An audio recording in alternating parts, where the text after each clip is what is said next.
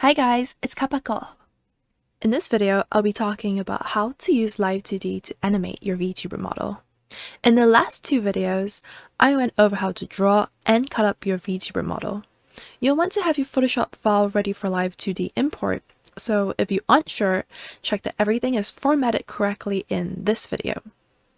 Live2d might seem daunting at first, but so is learning how to use Photoshop or whatever drawing program it is you use.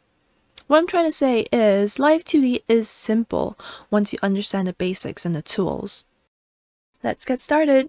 Firstly, open up Live2d and import your Photoshop file by dragging and dropping, and select the highest resolution to view your model in.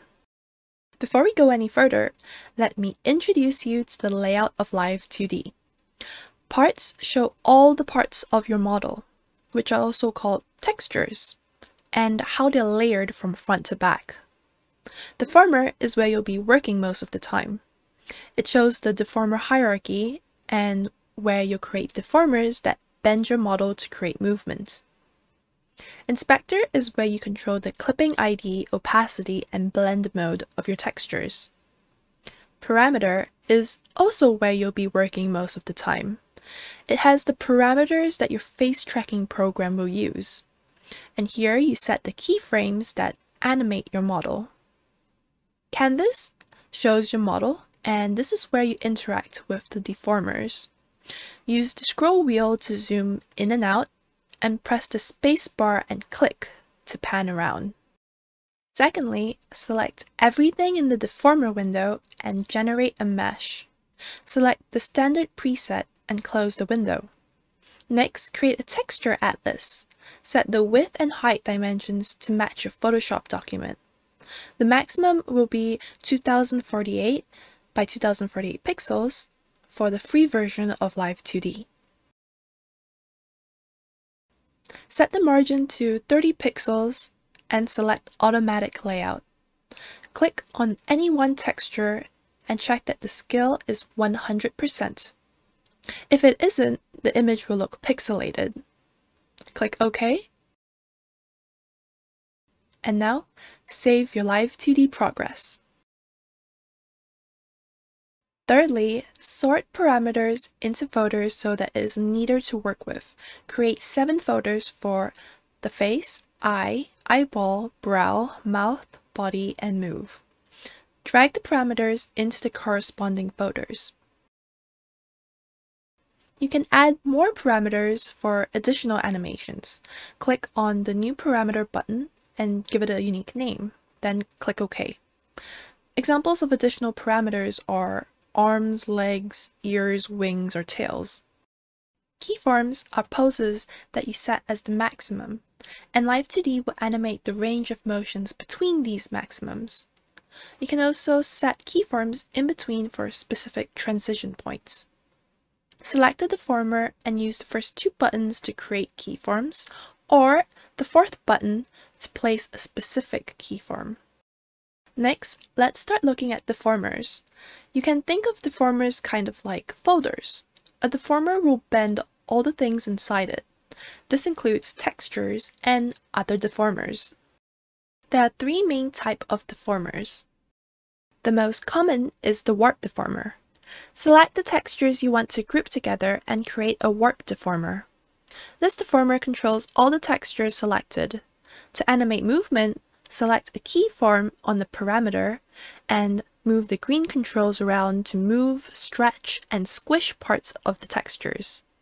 Warp deformers are useful for X, Y, Z parameters. The second is the rotation deformer. Select the textures you want to control and create a rotation deformer. To place the rotation deformer precisely, you can move the center of rotation and tail by pressing the Control key and clicking it. To animate movement, select the keyform on the parameter and move the center and tail without holding Control to move and rotate the textures. Rotation deformers are useful for joints and sometimes Z parameters. The third is the deform path. Select one texture and place the dots in a line along the length of the texture. To animate movement, select the keyform on the parameter and move the dots to deform the texture. Deform paths are useful for eyes, mouth, and hair. Make sure you have a green keyform selected when moving deformers, or you'll just be editing your default model. It's better to have more deformers than too few. If the object moves in XYZ parameters, make sure one deformer for each parameter, or make at least 3 deformers. Note that one parameter can control multiple deformers. This is my template for deformer hierarchy, which is on the screen right now. This is the simplified version of what my model uses. The general layout is the same for everyone, but the specific part deformers will depend on how you separated your parts and how many moving parts your model has. Next, let's go over parameters and where to begin. I like to rig the broad parameters first before moving on to the more detailed parameters.